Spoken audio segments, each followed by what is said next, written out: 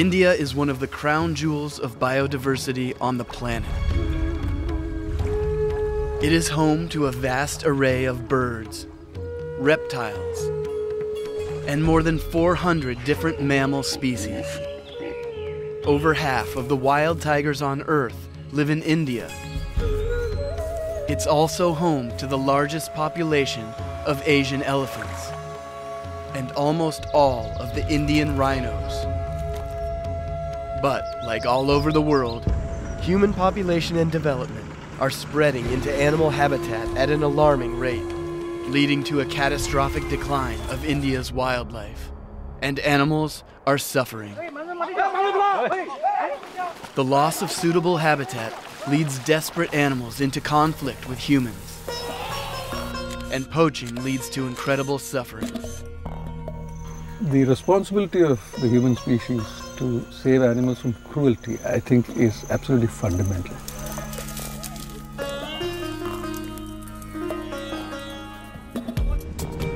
The International Fund for Animal Welfare and Wildlife Trust of India are working together as the guardians of India's precious wildlife. Animals get in trouble.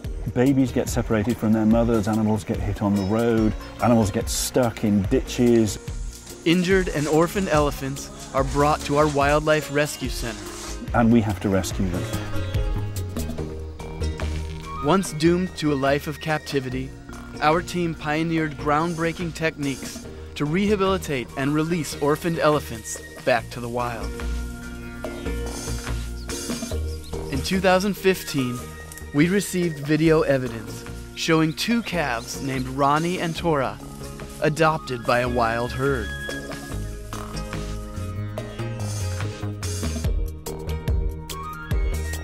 Our rescue center in Kaziranga is like an emergency room triage to the most incredible and unusual animals on the planet.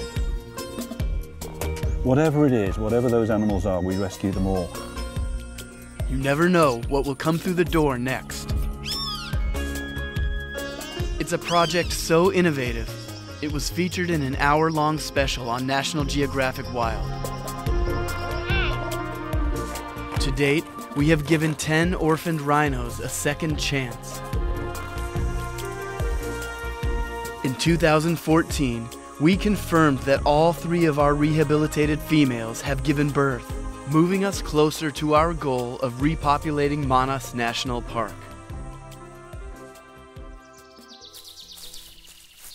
In Northeast India, we have established a one-of-a-kind bear rehabilitation center. Poachers killed their mothers, and now the orphaned cubs are taught how to live in the wild. So far, we have released 38 bears back to their wild home.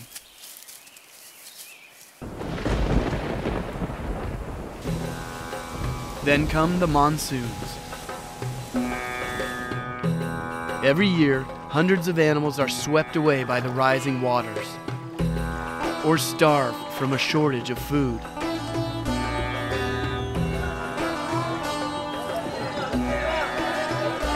We've developed an emergency response network to train rescuers to help desperate animals. In parts of India, tigers and humans have clashed for generations. Our tiger work attacks the problem from several different angles. We save individual tigers from conflict situations.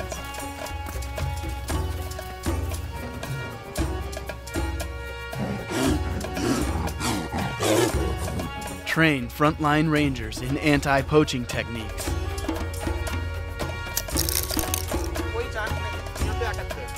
Identify and secure critical tiger habitat corridors. And assist in law enforcement operations for arresting criminals. Recently, the government of India announced that the wild tiger population has rebounded, a revolutionary victory for years of innovative work by a group of dedicated partners. If we want to see a real, lasting change, we know we need to look to the communities living with wildlife. In a country with 1.2 billion people, you need to spread the word far and wide. We hold workshops with villagers and educators to teach animal action education, which guides future generations to make informed decisions that improve the lives of people and animals. My favorite animal is the tiger. I love elephants, I love lions. Save tigers. I want to grow up in a world without elephants. I would like to tell everyone that let wildlife be wild. Wild animals belong in the wild. Please save tigers and please save our world. Only by working hand in hand with communities throughout India will we be able to protect India's animal diversity, a treasure too precious to lose. To find out how you can help, visit IFAW.org.